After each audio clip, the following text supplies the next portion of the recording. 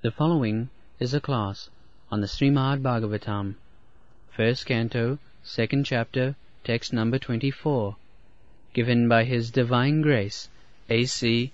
Bhaktivedanta Swami Prabhupada, recorded on November 4th, 1972, in Vrindavan, India.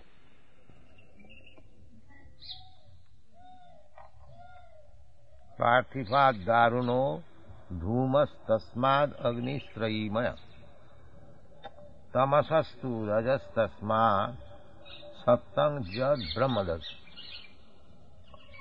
This is gradual process of evolution. Parthivad daruna. Just like raw wood, then when it is dry, then it is fit for igniting fire. Then when you ignite fire, first there is smoke, and after it is mature, the flames come out.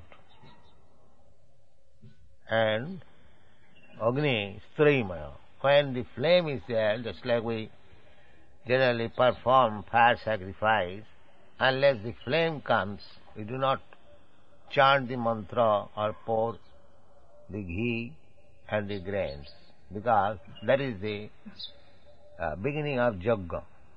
Strimaya. Stri means Vedic Yajnas. So our point is to come to the platform of performing Yajna. Yajna means Vishnu, the platform of satisfying Vishnu. This is the perfection of life. Dull brain, ignorance, just like animals. They are in the tamogun, ignorance. They cannot understand anything. So, gradually they are promoted to the human form of life, Rajagun. Generally, human form of life, Rajagun, activity for creation.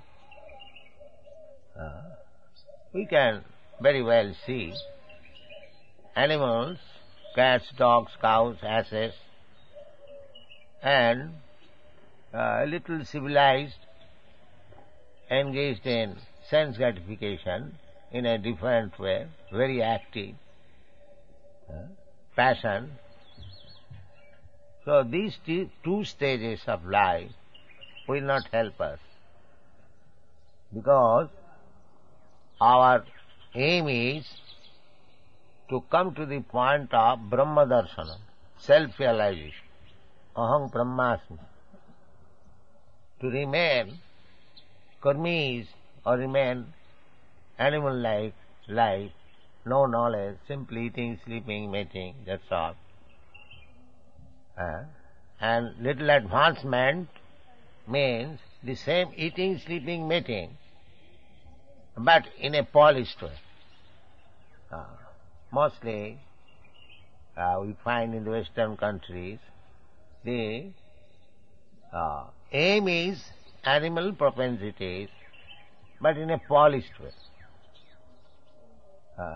Suppose they live in very, very high skyscraper buildings, and the animals live in some cave, in some hole, in some nest.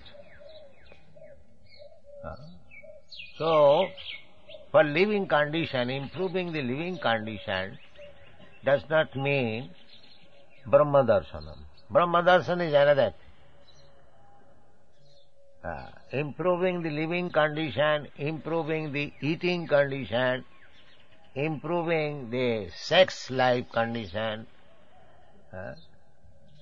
or improving the defending condition, just like human civilization, they are discovering so many lethal weapons, atomic bomb, so many things. So it is improving the defending condition.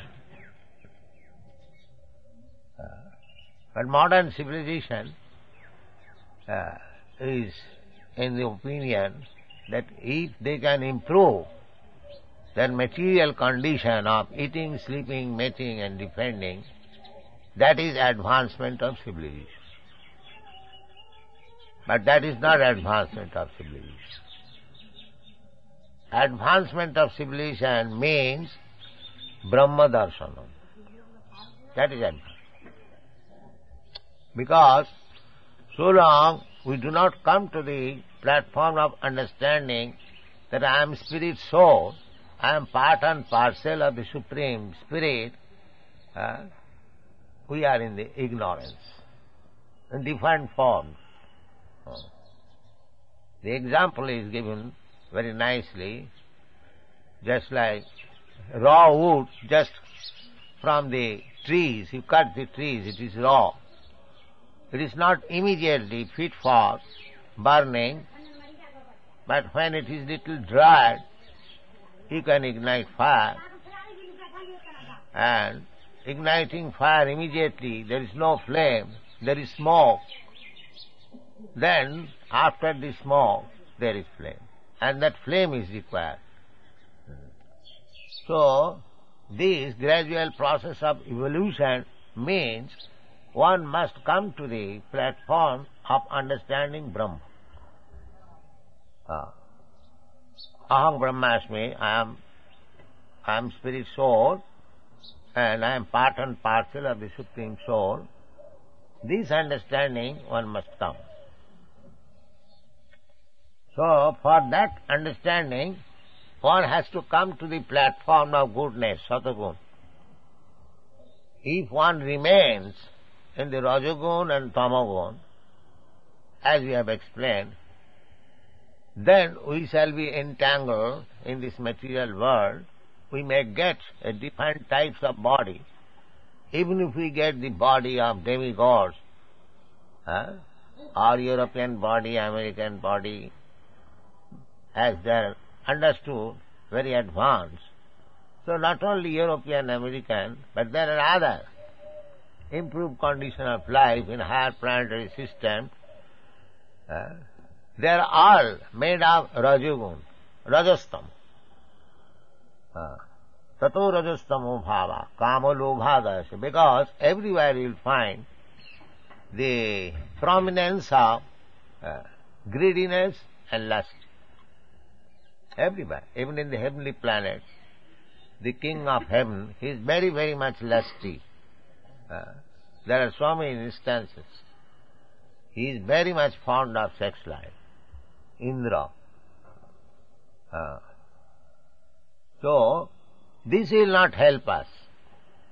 We must come to the platform of Satagun, goodness, the Brahminical stage. Then our life, our evolutionary process will be successful. Tamasastu rajastasmat saptam jat brahmadasana. Gradually, evolutionary process. I think in Darwin's theory there is no such conception of coming to the point of Satagun, goodness. They do not know what it is, Satagun. Simply they are studying the animal bones, that's all.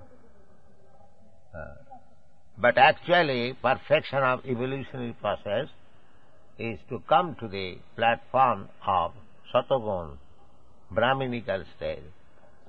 In other words, to become a Brahmana is the topmost platform of advancement of civilization. Brahminical culture is the perfect advancement of civilization. That is mentioned here. So if one wants to come to that platform, then one has to accept the form of Vishnu, as we have already explained in the previous verse. Sriyangshi tatra khulu saptatano nirangasu. Saptatan. Vishnu is the form of Satogun. Brahma is the form of Rajogun. And Shiva, Lord Shiva, is the form of Tamagun. So actually, if we want our perfection of life, we will not be very much benefited by taking shelter of Lord Shiva or Lord Brahma or any other demigod. Other demigods, they are all subordinate to Lord Brahma and Shiva.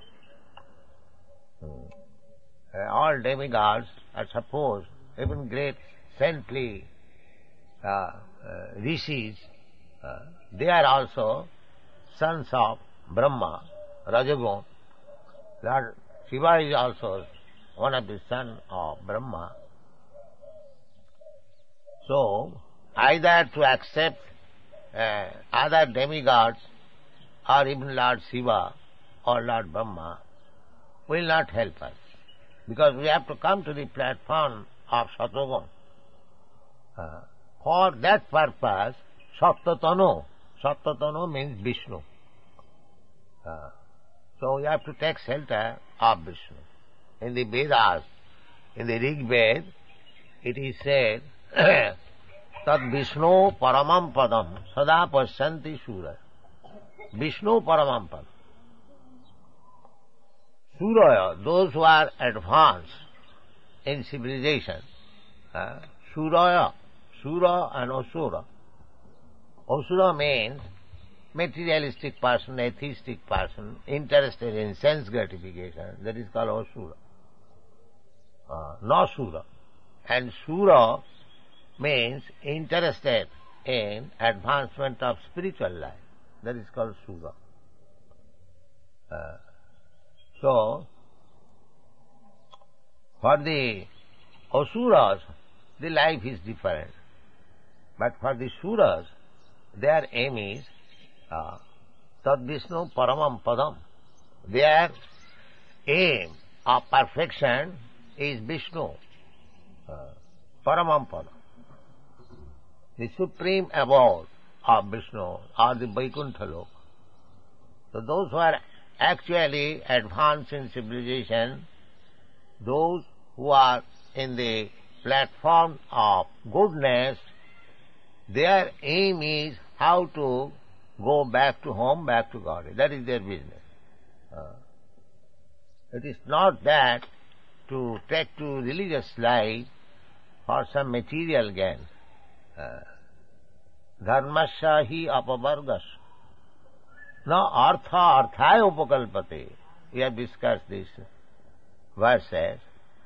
To become religious means to become free from material entanglement. Not that to take to religious life means to to develop economic conditions. Generally, people take to religious to make economic development very easily.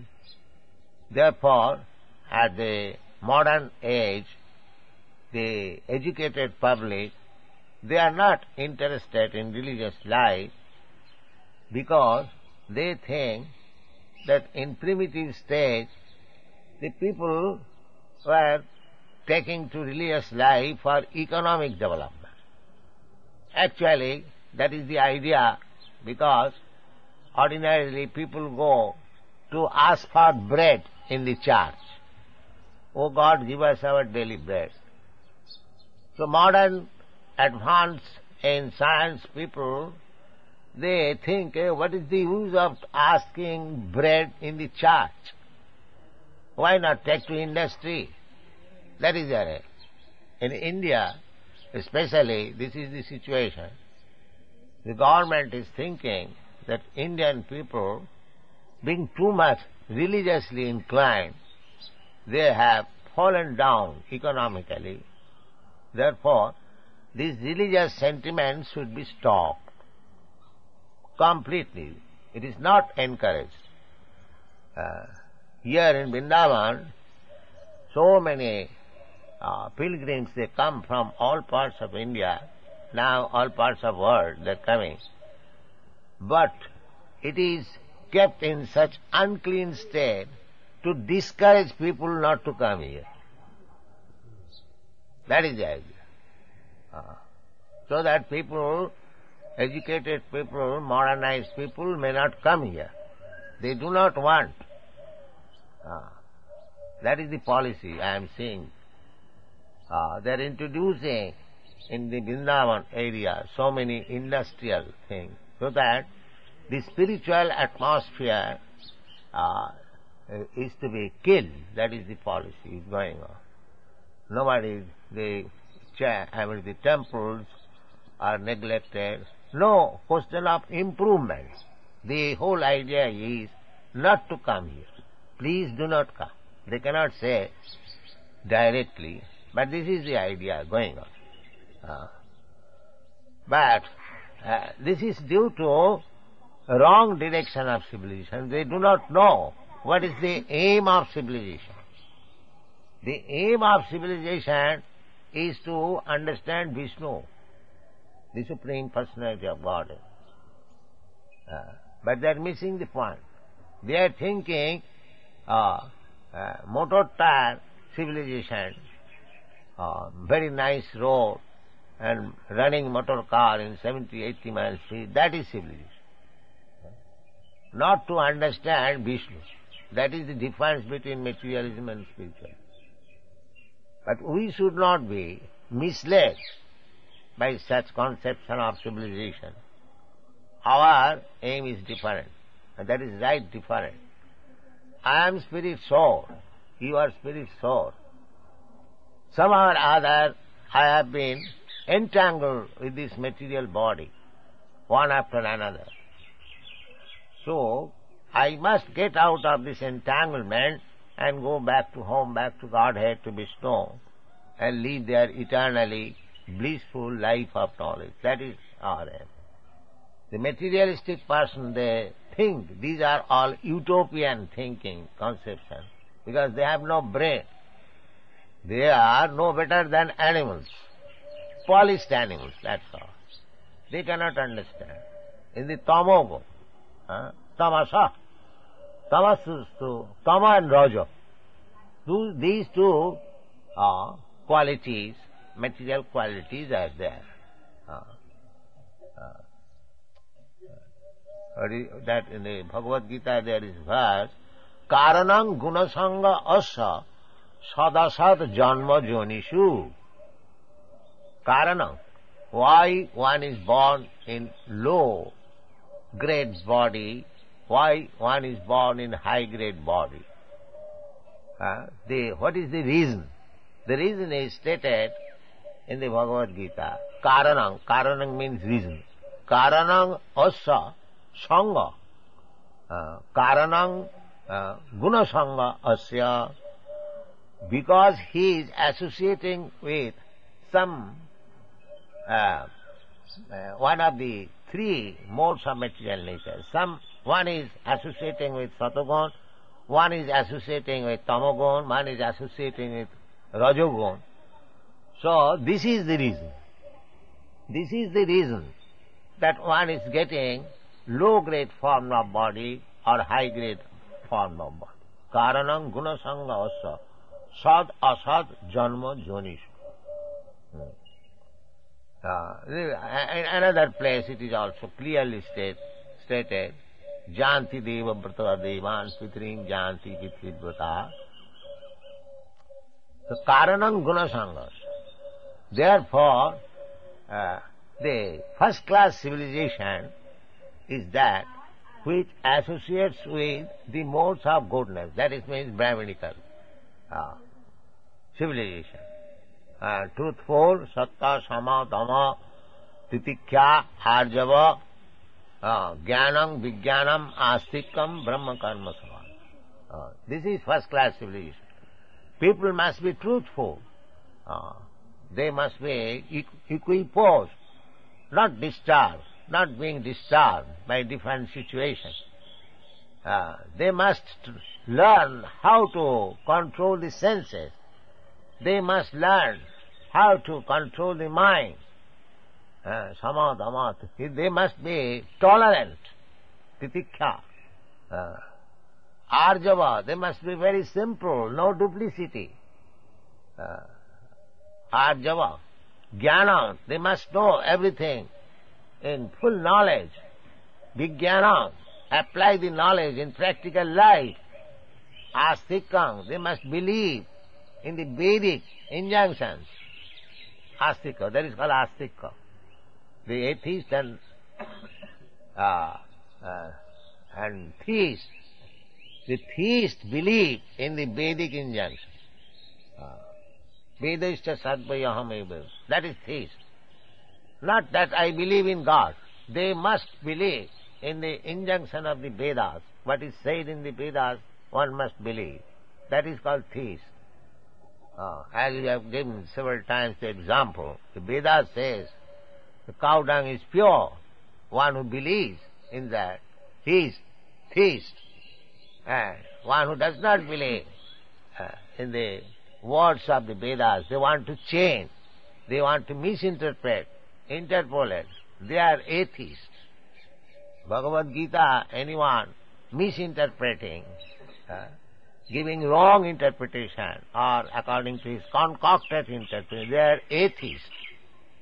Theist, he will believe all the words of Bhagavad Gita as it is. As Arjuna believed. Sarvam etam ritangamanne jadavadasi kisha.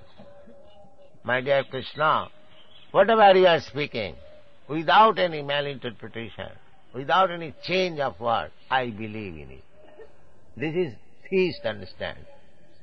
Not like the so-called rascal scholars. It is not like this, it is not like that. I think it is like this. These are all rascals. So, this is the process of civilization. Krishna consciousness means perfect civilization, perfect advancement of civilization according to the direction of the Vedas. We do not concoct anything, any meaning. Just like why you are reading this Srimad Bhagavatam. This is the beginning of understanding Srimad Bhagavatam. The professional readers, they immediately jump to the Ras Leela of Krishna. They think that Bhagavata means that Ras Leela of Krishna, because it appears like ordinary boys and girls. They like it. No, this is the foundation of Bhagavata. The 9 cantos must be thoroughly read. Then one can understand what is Ras Leela and what is Krishna. If one jumps at once to the platform of understanding Krishna's Ras Leela or Vrindavan Leela, he will be misled. Just like so many rascals are interpreting Krishna in so many different ways. They are thinking Krishna as ordinary human being. So, when he acts like ordinary human being, they take him as ordinary human being. Avajananti mang mudha manasim tanumasita. Therefore, one should not jump. One should learn Bhagavad, Srimad Bhagavatam, as recommended by Chaitanya Mahaprabhu's secretary, Swarup Damodar, Bhagavata Gya Paro Bhagavata Sthan. One who is practical Bhagavat, one who knows what is Bhagavat, what is Bhagavan. Not from the professional reciters who are reading Bhagavat for belly's sake. Now they are reading Bhagavatam, and if they get more money, they can become a sweeper, because their consideration is money. They will give up immediately reading of Bhagavatam. But my Guru Maharaj used to say that it is better to become a sweeper and honestly earn one's livelihood than to become a false Bhagavat reader for earning livelihood. Yes. Because they will mislead the whole public. Nobody will improve. And actually you have said that so many people, they are very much accustomed to attend the Bhagavat Saptaha, but they remain in the same darkness as they were. no improvement. That is not possible. So, therefore Vasudev has taken so much trouble to establish the Bhagavat life in 12 cantos. One has to go, one after another, one after another, one after another. Not jumping. Dasama Skanda, the 10th canto, is the face of Krishna. So worshipping Krishna means one should offer tulasi on his lotus feet, first of all. Not jump over to the mouth or to the face. The first 10 canto are the two lotus feet of Krishna. One should begin worshipping Bhagavatam, or the sound representation of Krishna, by worshipping the first canto and second canto. We are reading the first canto. We are just worshipping one lotus feet of Krishna, then the other, then the thighs. Gradually we have to rise to the face. The 10th canto is the face of Krishna. Don't jump over immediately. Read it, but try to understand from the very beginning. So, our aim of life should be to come to the platform of Satagun, goodness. Otherwise it is not possible. A person, there is Max Muller, in the depth of Rajagun and Tamagun, what he can write about Vedas and what he can understand Bhagavad, this is all nonsense. They are going to the translation of Max Muller. What he will understand? Bhagavad and Vedas. He is in the Rajagun and Tamagun. Therefore it is forbidden that without becoming a Brahmin, nobody should read the Vedic literature. It is forbidden. That I have already said several times. Without being a graduate, nobody should enter the law college. Similarly, Vedas, they are meant for Brahmanas, not for the Shudras, not for the Kshatriya also, they are, but under the instruction of the Brahmanas. So this is perfect civilization. One must know his own business. Everyone should not attempt to understand Vedic literature, remaining himself in the Raja and Stama Guna. Kama Lobha There are many so-called sannyasis who went to your country. He was fully in Raja and Tama Guna. He wanted to preach Vedanta. Therefore it was failure. Nobody can do so. So, it is very clearly stated, Tamasastu rajastasma sattamajad brahmadas. One must come to the platform of Satagun. Therefore we have got so many restrictions, just to keep him fit in the Satagun. No meat eating, no illicit sex, no intoxication, no gambling. If one indulges in these affairs, he cannot come to the platform of Satagun. Neither the things will be revealed to him. He will remain in the darkness simply by academic scholarship. It is impossible to understand what is Veda, what is Bhagavad, what is Bhagavad Gita. Thank you very much.